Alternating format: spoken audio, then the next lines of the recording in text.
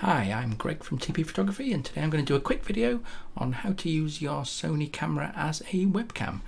This will actually work for any camera that you get live view for, which you'll see later. But there's three bits of software you need to download if you're shooting on Sony. One is Imaging S Edge Desktop. This is going to let you do your remote view control and bring up the window. And then to tie this together, you're going to use OBS Studio. You can probably use other software, but this is the one I use. And the thing that ties it all together is the OBS virtual cam. Now this makes it your output from OBS become a virtual camera, which you can then connect up using Skype for desktop, Messenger or Zoom, and then it'll see it as a camera, as an OBS camera, which is what you're going to do there. Right, so next step is we open up OBS, which is actually what I'm recording to here.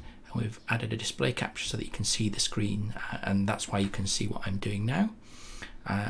Then the next thing we do is install the virtual cam plugin. It's quite simple. You just go to the download and you run it in, and then it just works as you'd expect. Once you've got that all installed, then on if I drag my screen across here, excuse the little replacement thing here, it gets a bit confusing when it's showing it on itself. I'm just going to re-drag this so you can see a little bit. So you can see that's my OBS window, but then obviously it's going inside itself. So you can see I've got the display capture, which is capturing the screen. So what I'm actually going to do now is I'm going to open up Imaging Desktop. I'm going to start that up. Turn my camera on.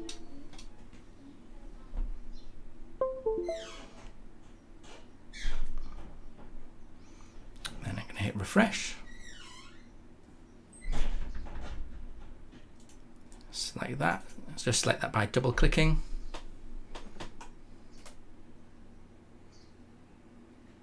I can see that it's not in focus. It is now. So we stop that.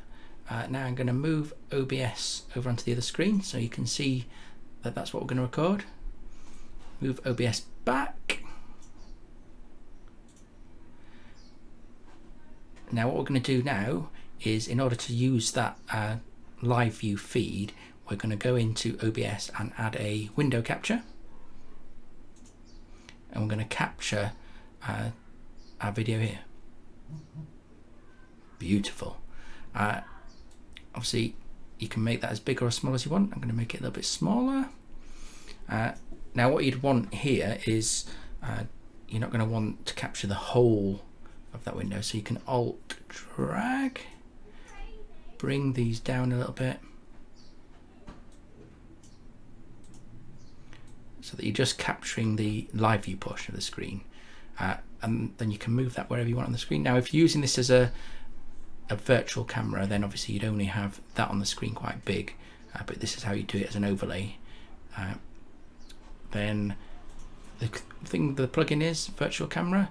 You can see that's already started. It automatically starts it once you've installed it. Now I'm going to move this off the screen. So this is what we're going to capture, but you can see we're only capturing that part of the screen, and that's all there is to it. So what you can see here is you've got the picture of me talking to the microphone, not looking at the camera. Obviously I'd normally be looking at the camera if I was doing this, but what we want to do is we want to go to the settings, we want to go to video, and it's the OBS camera we want there. So if I select the Sparko camera, I'll just get that. So OBS camera is the one that we want to select, and you just select it like any other camera. Hopefully you found that useful, and thanks for watching, and bye bye.